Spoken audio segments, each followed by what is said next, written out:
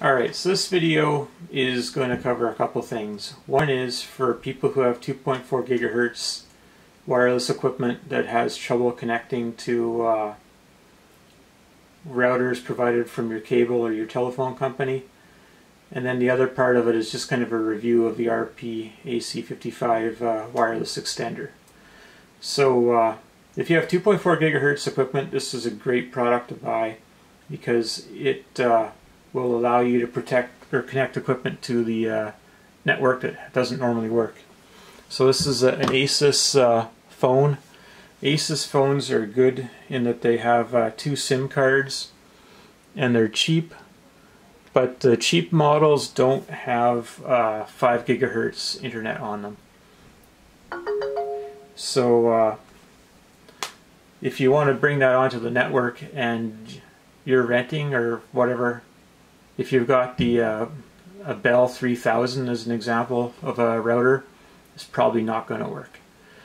And it doesn't matter how much you try, get the signal powerful and close to it, it just can't handshake and get on the network. So what I've done here is with this product is I have extended the wireless network from the landlord upstairs and made 2 new channels with it. So I have a repeat 2.4 gigahertz channel and a 5.0 gigahertz channel.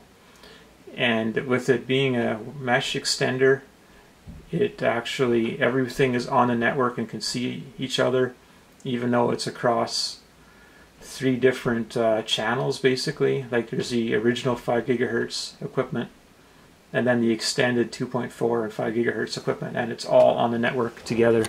So I'll just show you that on the screen here. So this server here is at 2.4 gigahertz. This receiver is at 2.4 gigahertz, and it's wired into this port.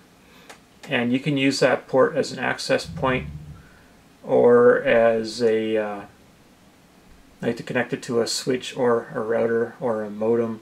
There's a lot of different options you can do with that. If you get the other brands of extenders, they only work as an extender. You have to buy a different product if you want an access point. So anyway, if you take a look on here, you'll see the desktop computer there, which is the server. Then the RN602 is that guy there. And then there's some other computers. So this computer, as you can see, it's on repeat 2.4. This computer here is on repeat 5.0. And we'll bring up the router because this is where it gets really interesting. So, just gotta find my mouse.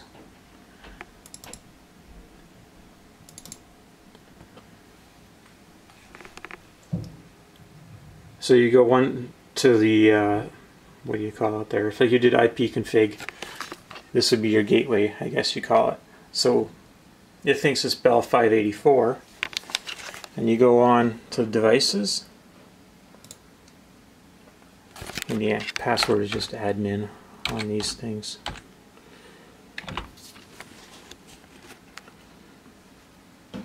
It's going to show everything on the house, and it thinks it's on like the primary network. Like this extender is completely seamless. Like it doesn't even exist on the network, however it works. So there's a bunch of different equipment. If you were to go into command, like CMD, type in IP config, you'll see your gateway and everything. So you're all on the same network. So that's pretty cool because on a lot of the Bell network equipment, like this one is set up to span. I'm not sure if I can show you that or not. So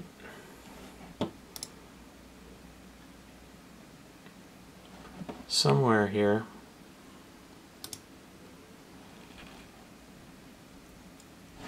Maybe manage Wi-Fi. Yeah, it's a whole home Wi-Fi is on.